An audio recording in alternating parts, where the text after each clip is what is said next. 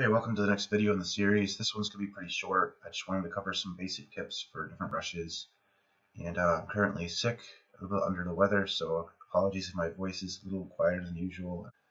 So right now, in my server, we're in Intimacy and Consort XP Rush. And we've gotten far enough now that the Intimacy Rush has Marco Polo as your reward. Looks like you're going to need to have over 2,000 in order to win him.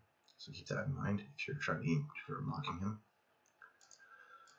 I also want to mention that the Consort Skill XP and Charm Rush and the Intimacy and Consort Experience Rush, they go together. So when you're participating in either of those rushes, before you use all your Vigor, you're going to want to use your Intimacy. I've already used most of it in this rush, I'm just using it for the remainder.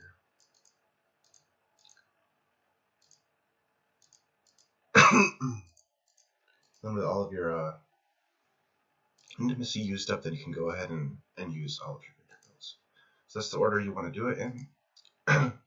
Likewise, when you're in the Charm Rush, you would give them all of your Charm before you use all your hourglasses. Because the more the more Charm they have, the more they're going to earn. For the Feast Rush, just be aware that there's different types of feasts, and not all feasts are created equal. Family feasts do not give as many points for attending them compared to Imperial and Kindred feasts. So if you have the choice, try to avoid joining the family feasts and join the Imperial or Kindred ones instead during Feast Rush. And for the Arena Rush, you get these Warpath Surge stacks for finishing missions. You want to use them up every day during the Arena Rush. If you're not trying to win the Arena Rush, like if you're planning on skipping it, I would just use up your Warpath Surge stacks and then save the rest of your challenge letters. But if you're trying to win that particular rush, then you can use up all of your challenge letters. Just make sure that you save enough to use up your Warpath Surge stacks every day, because it doubles your points. The Saw Rush, that's when you want to unbox all of your talent and your other resources such as promotion tokens.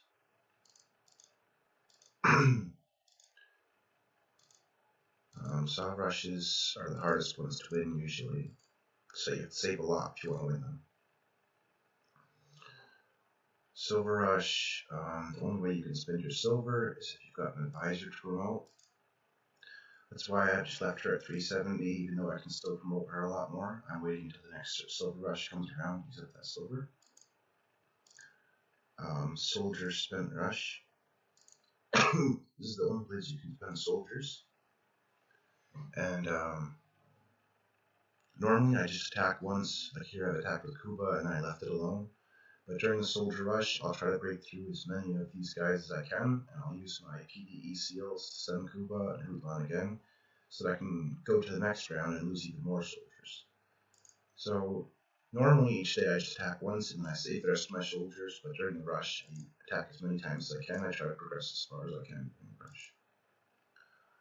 Meat Spent Rush, usually every day I just go ahead and upgrade my lowest level village. Like this one, for example, I'll upgrade it 5 times to spend little, just to finish the daily quest. But then during the rush, I'll upgrade one of my higher level villages, which takes way more compared to my low level village. And as far as some other goals you may have, like for example, trying to gather Tomo or Ken tokens. Gathering Tomo tokens is a lot easier if you're one of the stronger players in your horde. You'll actually gather more being the strongest player in a really weak horde than you will being a medium strong player in a horde with a lot of other really strong players. There's different ways that you can get Tomo tokens, but they require cooperation with other hordes in the battle. You can't really do it by yourself.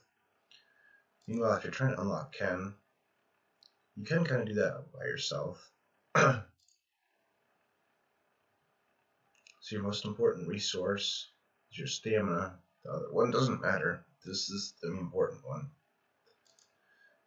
It's important because you use it for all the things that give good rewards, like gathering resources and attacking bandits.